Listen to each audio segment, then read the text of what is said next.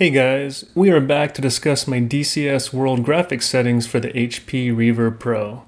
First off, this video is primarily intended for new Reverb users that need guidance on how to change settings and improve their DCS World VR experience. As of this video, DCS World is at version 2.5.6. My current settings are based on two major resources, Thuds VR for DCS and the recent VR optimization videos 2.5.5 and 0.6. A couple of things to keep in mind. Thuds guide was written last year in August, September 2019, and there have been a couple of subtle changes to the Steam VR menu user interface.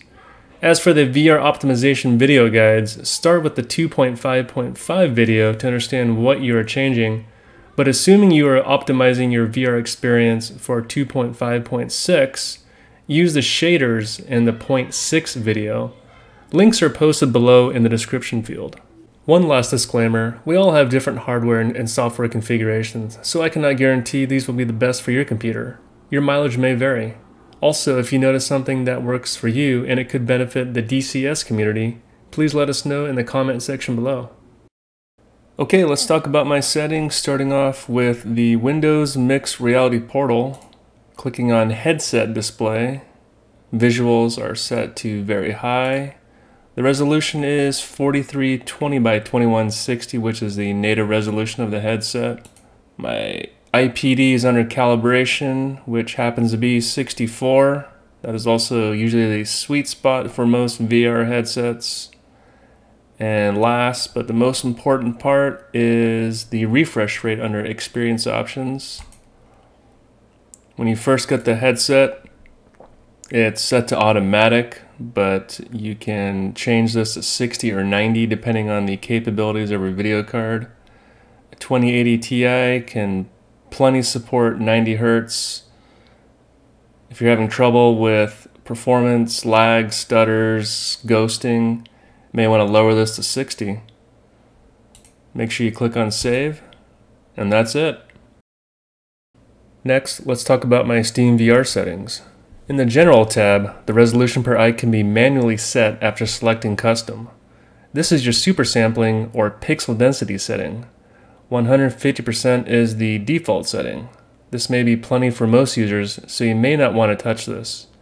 If you're experiencing slow frames or stutters, start off with 100% and work your way up 10 to 20% at a time to find that sweet spot.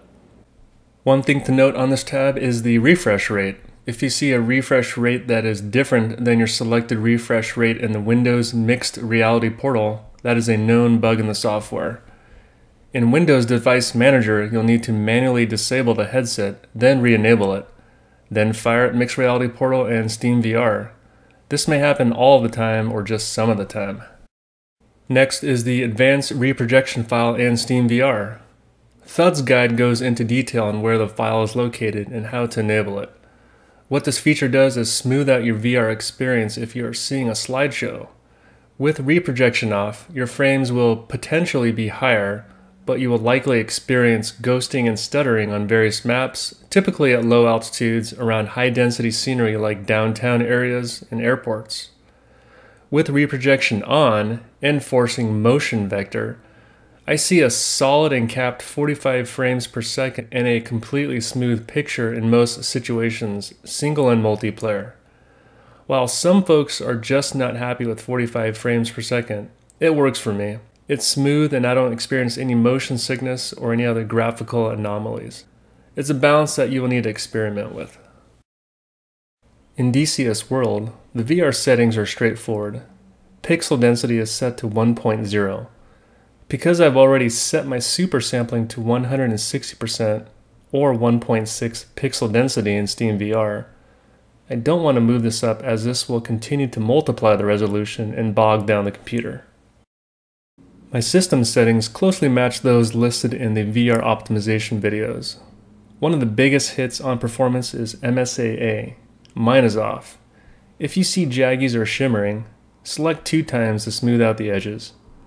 With my current super sampling rate of 160%, the shimmering is minimal, and I really only notice it if I'm looking for it, and that's just in external views. Another big hit on performance is visibility range. I used to run high and ultra, but that's just taxing your system. It doesn't give you any advantage while in combat or spotting the meatball further out. I recommend setting this to medium. And along with the screenshot of my settings in this video, I've posted my settings in the description field below. I hope this video helps the new Reverb users out there struggling to find optimization in DCS World. As you can see, the Reverb requires a bit of extra work to dial in, but once dialed in, the VR experience is awesome. As mentioned before, let me know your thoughts in the comments section below, and if you have any suggestions to help the DCS community optimize their VR experience. Thanks for watching. See ya.